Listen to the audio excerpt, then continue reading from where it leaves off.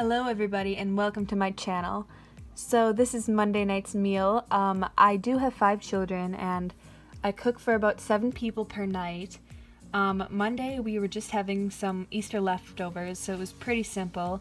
On Easter I made some pulled beef sandwiches with a baked potato garnished with some sour cream, salt and pepper. And then I also had some green beans and some little strawberry as a garnish, as well as a glass of water. And then moving right into Tuesday night, I made a little pasta concoction here with some pesto, some tomatoes, some mozzarella cheese grated on top, as well as some mushrooms thrown in there, and it was actually really delicious. And I paired it with some peas, of course, and then some shrimp on the side. But not everybody in this house is a fan of shrimp, let me tell you. So I also prepared some chicken to give to my more picky eaters. So moving into Wednesday, we were in a little bit of a rush Wednesday, but I still wanted to keep things a little healthy, so I just prepared a quick salad with some greens, some tomatoes, some carrots, some cucumbers, and a little sprinkle of cheese to go on top. And then with this salad, I had some millet and flax crackers on hand actually.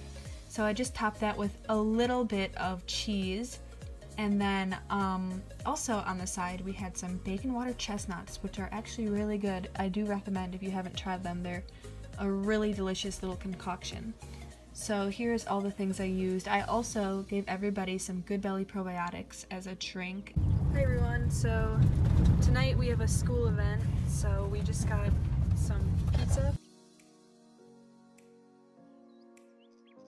We already ate a little bit of it because we're kind of in a rush right now, but we just got a basic cheese and mushroom pizza. We picked it up for pickup and it's pretty good. Kind of tastes very homemade-y, if you know what I mean, but yeah, so we're in a bit of a rush. That's what we're having tonight.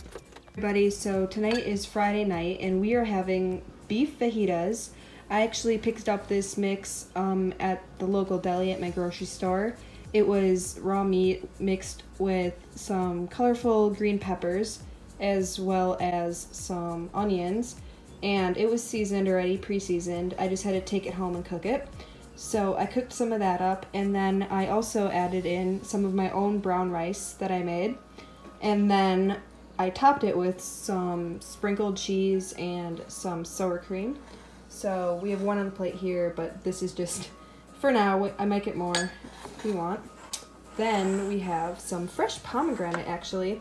I haven't been able to find this in stores since I think about February, but I was actually able to find some fresh pomegranate today. So we got some fresh pomegranate as a side with our beef fajitas. So yes, this was Friday night's meal. Yeah. Okay, so it's Saturday night, and on Saturdays we usually go out for dinner. Tonight we're at Arby's, where they have gyros 2 for $6. So I'm unwrapping here a beef gyro, and it's on this kind of delicious flatbread here. And then we have some lettuce, tomatoes, and their signature roast beef. And then they have some good sauce on here. So hello everybody. So for our Sunday night dinner here, we had a slow roasted beef roast. We had it cooking all afternoon. And with it, we have some nice seasoned baby red potatoes, a nice hard roll here. And then along with that, I have a mixture of some carrots and green beans. This one has a little bit more green beans than we have carrots, but this is just for this plate. And then along with this wonderful Sunday meal, we have a nice refreshing glass of water. And then after this, I will show you guys, we are having some strawberry pie that I made for dessert, but I'll show you. Okay everybody, so it's dessert now. We are having strawberry pie. I just made this basically with a Jell-O mix, some apple juice, and some fresh strawberries, and a pre-made crust, and this is basically the turnout, and it looks really delicious, so I think everybody will enjoy. That's it for dinners for this week, as I think we had a whole 7 days. I hope you guys enjoyed watching. Please be sure to leave me some feedback in the comments and give this video a thumbs up. And we might see you guys next time. Thank you!